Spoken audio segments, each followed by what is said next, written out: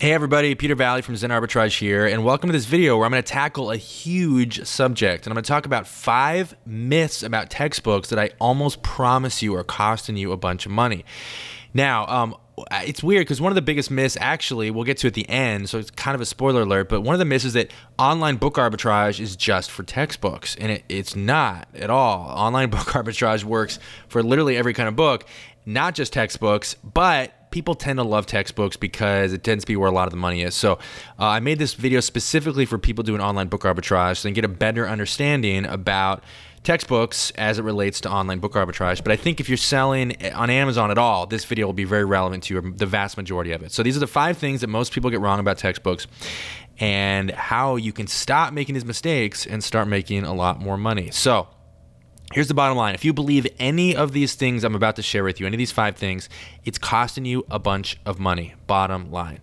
So myth number 1 is that older editions of textbooks don't sell.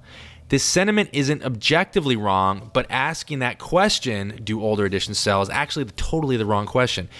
And you probably, if you've been selling on Amazon for a while, you see the folly in that question. But the condition, or the demand has nothing to do with the edition. Okay, like literally nothing. So you can put it kind of a different way: is you can determine nothing about a book's demand by knowing how many newer editions there are. So let's just say, it's biology, introduction to biology, and they're on edition number, 15th edition right now, and you're looking at the 11th edition. Okay. There's nothing about that information that you have in front of you that should in any way indicate what the demand of the 11th edition is, okay? Older editions still sell. It's not that older editions do sell or they don't sell, it's that it's asking the wrong question, and the edition is a totally irrelevant data point when it comes to assessing a book's demand, okay? And those of you who have been selling on Amazon for a while know where I'm about to go with this. There is only one thing that matters when it comes to addressing a book's demand. Only one thing. It's not the edition. It's not the year the book was printed. Literally everything is irrelevant except for one thing. You know what that is? It's sales rank. Or actually even better, it's average. It's sales rank history, which we display in Zen Arbitrage. Sales rank history is truly the only measure of a book's demand, okay? So it is entirely irrelevant when this edition of a book is entirely irrelevant to its demand, okay? So if you got the latest edition of a textbook and its sales rank history, as revealed in Keeper, Camel, or even better, Zen Arbitrage, is showing that it sells, 1 copy every 3 months, then it sells 1 copy every 3 months. That's it. The edition doesn't change that fact. The fact is what it is. It's just simply, the edition doesn't care about the facts. It's just simply the demand is what it is. So its edition is totally irrelevant. And conversely, if you've got a 10-year-old copy of a textbook and it's the 7th edition, and we're on the 13th edition right now, and Keepa or Zen Arbitrage is showing the 7th edition sells every 3 days, that's all you have to know. It's selling every 3 days. It doesn't matter if it's 10 years old. It doesn't matter if it's 6 editions ago. If it's selling, right? The facts don't care about the edition, okay? It's just the facts are what they are. The sales rank is what it is. It is immutable. It does not lie, and it simply is the only measure of a book's demand, okay? So you might be wondering, well, how is it possible a textbook that's 6 editions old and 10 years old is still selling? Well, I'm not saying that happens very often. I'm just saying the edition is irrelevant, right? But the fact is, we cannot possibly know all the trends, all the economic factors, and all the sort of random odd forces that contribute to a book's demand. Okay, so maybe Amazon's algorithm has a little glitch that for some reason favors an older edition in the search results, right? We just don't know. We don't know. Maybe Oprah was caught carrying, maybe TMZ caught her carrying a copy of Macroeconomics, the 2nd edition from 2001, and she was spotted at LAX, and the photograph went viral, and maybe that's why the old edition is selling, right? We don't know. We don't know. So the point is, our assumptions, or what I more accurately describe as our superstitions about edition, are totally irrelevant. All that matters is the data, okay? I cannot stress this enough. So you just have to shut off your brain. The edition is irrelevant, okay? Myth number 2 is that students care about condition. Well, they actually do care a little bit, but they don't care as much as normal book buyers. So students care a lot less about textbook condition than consumers of other books care about the condition for their purchases.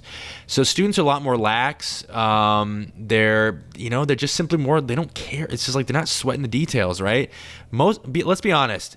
Details like whether a book has a ding in the corner, that's mostly the domain of old people. Let's be honest, okay? How much do you think a 19-year-old cares about a ding in the corner of a textbook? They got a social life. They're probably doing drugs at this moment, let's be honest. Who knows? But they're in college. They're busy, right? They're probably stoned or drunk right now. Sorry if you're a parent, but that's just the facts. And they're only buying your textbook because the professor is making them. Do you think they're pulling can you picture a 19-year-old pulling a textbook out of the envelope and going, hold on a second here, this has a ding in the corner, I'm going to leave bad feedback? That's just not, they just don't care. They don't care, right? So they're not sweating the details. And if you've been selling textbooks at all for any length of time, you've seen this. Like, you can get away with sort of just being a little more looser with your grading standards when it comes to textbooks.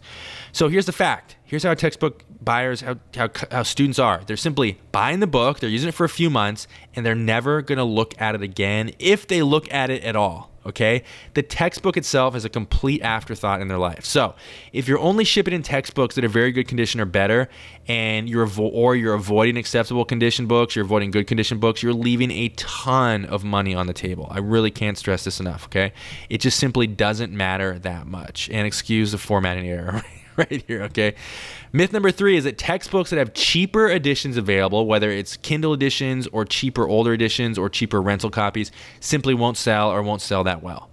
And that is a totally, just completely wrong. Okay, so this really actually deserves its own video and its own post on FBA Mastery. This being people's habit of using unimportant and extraneous data to make pricing decisions, kind of like we talked about with the edition. It's like extraneous data that just simply doesn't matter, but people tend to cling to it like for some reason. I don't know, it's weird. So when you talk about cheaper editions, we're really talking about 3 separate markets. Okay, so Kindle is its own market. Okay, so people buying hard copy editions of textbooks aren't buying Kindle. It's a different market, right? Rentals, totally separate market, different demographic, different market. And then hard copy buyers, right? Those are 3 different markets, 3 different types of and hard copy buyers mean people are actually purchasing the book to own, right? And then it actually gets even more different markets altogether. We talk about, like, if there's a cheaper copy on eBay, right? People think they have to underprice eBay. That's a different market. It doesn't matter. Totally irrelevant, right? So these groups are not without their overlap, but there's not as much overlap as you think. So if you're shopping for a Kindle version, chances are you're only shopping for a Kindle version of the textbook. If you're a student who wants a rental, chances are you're only looking at rentals. And if you're a student that wants a used book to own, you're probably not looking at new copies. You're just looking at used, right? So these are all separate markets, separate demographics within the textbook buyer market. So if you're pricing your textbooks as though your customer was only looking at that column on the page, that's the correct way to price a textbook. So what I mean by that is, only comparing used to used, only comparing Kindle to Kindle, which you can't sell Kindle, so you're not comparing anything, but only comparing older editions to that particular edition, not getting mixed up with other editions, only comparing new copies to new copies, or used to used, or, eBay to eBay, or just not getting caught up in comparing books to anything else that's not on that page, right? So if the customer is looking at a page that your book is on, chances are they're not looking at other pages, whether it's the new column or new tab or Kindle, all the other stuff, right? So that's really, really important.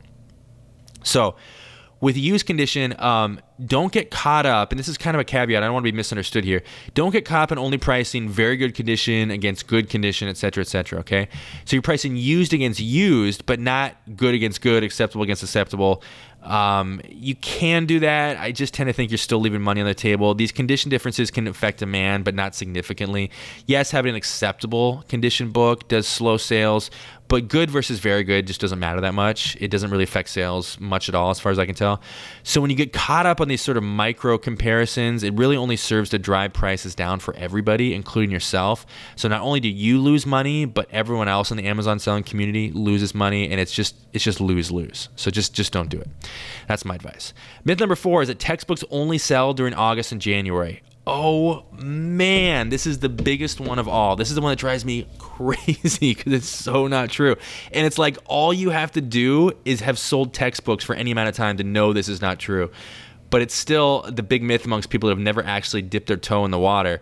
They think, oh, textbooks only sell before the semester. And that's just like so not true, okay? So the fact is, the sales gap between, January and August and the rest of the year is actually flattened out significantly, okay? So here's how it used to work. We used to inhabit a world where all higher education operated on a uniform schedule. Every school started like at the end of August or early September, and then every semester started again at the beginning of January. That was how every school was, right? That's not the world that exists anymore, okay? So if you believe that textbooks only sell during January or August, chances are, in my experience, that's usually an older crowd. Like you're probably in your 40s, 50s, 60s. Like people understand now that's not how the world works anymore. That world doesn't exist. There is such huge diversity amongst higher education now, between online classes, between schools that don't even practice a standard schedule, to there's just like so much diversity now that you really cannot plan on it. It just is no uniformity anymore. Okay, so one of the reasons I think the demand is kind of flattened out, the textbook season, the highs aren't as high anymore, and the lows of the off season aren't as low, is that online classes are now a huge thing. And actually the growth of online classes actually slowed. It's not regressed, but it's actually slowed down. But there's actually an increase in evergreen type education. So basically courses that start when you want them to. And these are essentially courses that begin as soon as you sign up, no matter what time of year. This is an increasingly common thing. And so from looking at my stats over the last few years, the highs of January and August aren't quite as high as they used to be, and the lows aren't as low. Okay, so it does not mean that sales don't spike. They do. They absolutely spike in August and January, but it does not mean that textbooks don't sell the rest of the year. It just means they spike a couple times a year. It doesn't mean they don't sell the rest of the year. So it's more of a glass half full thing than glass half empty, right? And so don't take my word for it.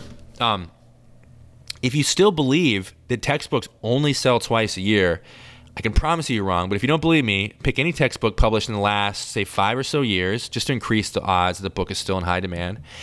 And then put the ISBN into camel.com or Keepa. Okay, just take that ISBN and just plug it in, or plug it into Zen Arbitrage for that matter. That's actually the best way to do it. And then just check the average sales rank. And all you have to do, in Zen Arbitrage, we show average sales rank, 12-month average rank. And if you're looking at a graph, it's actually more pronounced. But anytime you see that graph jump actually down, that means a sale. And so you can clearly see that textbooks are selling all year round. That's all you have to do is look at the chart. Just look at the Keepa chart. It's very, very clear. Or just look at the average sales rank in Zen Arbitrage. And if a book has an average rank of 250,000, there's no way that book's only selling twice a year, right? That's like clearly a book that's selling steadily. So you really only have to look at the graphs or the average sales rank to confirm that textbooks do sell year round. So yes, if you're selling textbooks, you already know this. You're selling lots and lots of textbooks in outside of January and August. So a slightly less inaccurate belief goes that textbooks only sell steadily during August and January. And this is I already touched on this, but again, the sales rank history does not lie. Okay, it just simply doesn't lie. That's just not how it is. It's just textbooks sell year round. So don't be confused with. So yeah, textbook sales go up, but it doesn't mean they don't sell the rest of the year, as I just said. So if you're only sourcing textbooks one time a year, you're only shipping them in one time a year, or you're only thinking about textbooks a couple times a year, are you throwing away a ton of money, because the rest of us are cashing in all year round while you're caught up in the superstition that textbooks will only sell twice a year, and it's just simply not true. Okay, so the last myth of all is that online book arbitrage is just for textbooks. Now, this is actually more of a myth about online book arbitrage than it is a myth about textbooks, but it's simply wrong. The forces that make online book arbitrage work apply to any book, period, that has a steady demand, that also has a big gap between the cheapest price and the cheapest FBA price. That's literally it. Nothing else matters. The type of book is irrelevant, right? So this again comes back to the point I keep making, which is people love to get hung up on extraneous data points, like the category of a book or the edition of a book or all this stuff.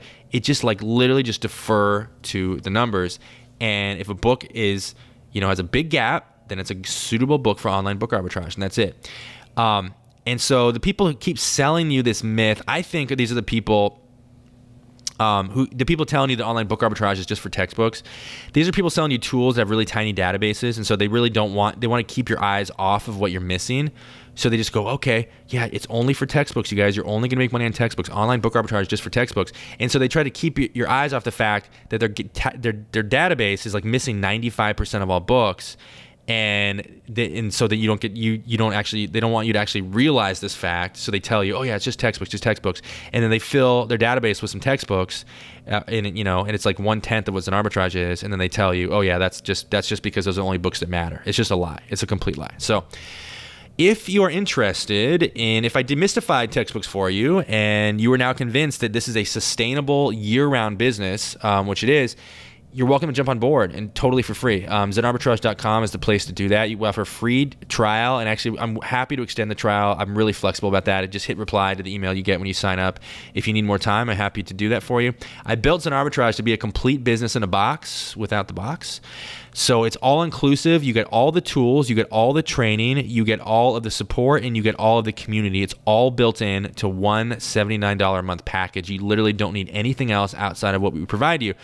And you can get all this at ZenArbitrage.com. You get access to my cell phone. Like literally, you can text me day or night. We have our main database, which has almost 25 million books, 10 times bigger than any other database, and our separate textbook database. We set you up with a prep service partner, so you can literally run this business from anywhere in the world. We show FBA offers inside of our searches, which nobody else does. It's just a complete integrated system, and you can just literally start making money right away. So ZenArbitrage.com is the place for that.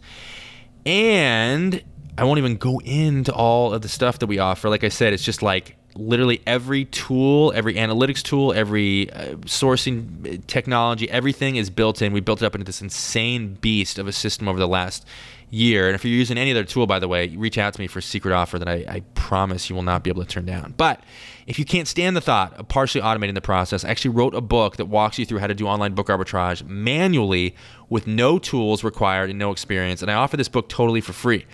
I just ask that you pay printing and shipping costs. So it's about $6.90. I shipped it out next day. And it's for the people that don't want to sign up for Zen Arbitrage. And I wanted you to have something so you can still make money off this system. And I'm just really proud of what I've developed, so I wanted to kind of teach it to the world, no matter where you're at in terms of your resources or anything. So onlinebookarbitrage.com is the place to order the book. And again, I ship it out next day. You can have it in your mailbox in literally a few days. And totally free, like I said, just printing the shipping costs. And it's a step-by-step system. It's a 90-page book. It's literally a paperback book. This is not like, this is a book. And it's full, and I don't hold anything back. There's no bait and switch tactic. It's not like, you read the book, but you have to buy this thing to make it work. It's literally just, you just get the entire system. It just takes a little bit longer, actually quite a bit longer than using Zen Arbitrage, but it does work. So online book arbitrage is the place for that. So thanks for watching this video. And listen, I look forward to seeing you over at Zen Arbitrage, or I look forward to shipping your free book out. Either way, thanks a lot. And by the way, you can always feel free to reach out to me with any questions. Support at zenarbitrage.com. Thanks.